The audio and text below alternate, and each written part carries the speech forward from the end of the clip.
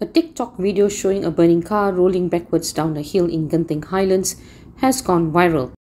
The video, shot from a cable car, shows people running out of the way. The car comes to a stop after hitting a MPV. Another video uploaded on TikTok shows a man attempting to put out the flames with a fire extinguisher.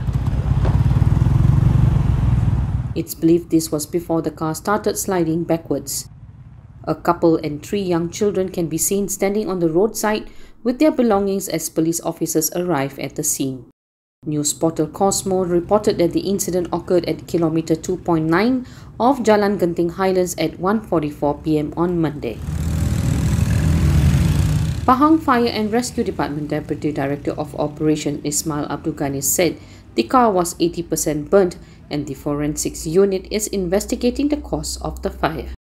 No injuries were reported.